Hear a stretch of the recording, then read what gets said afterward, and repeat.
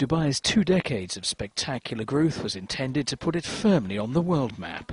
Its shock call for creditors to postpone repayment of some of the $59 billion owed by 2 of its flagship firms has earned it headlines for the wrong reasons. The announcement involving Dubai World and its property developer subsidiary Nakheel came on Wednesday.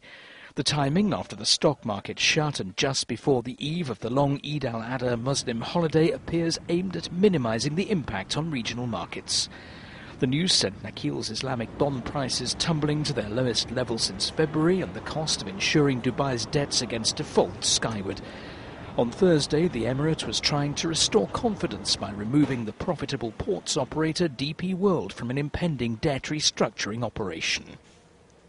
European banks exposed to the crisis have seen their share prices fall.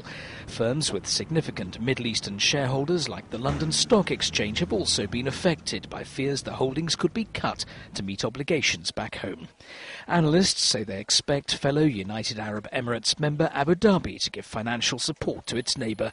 But the crisis almost certainly spells the end of Dubai's economic model that's focused heavily on property investment and inflows of foreign capital.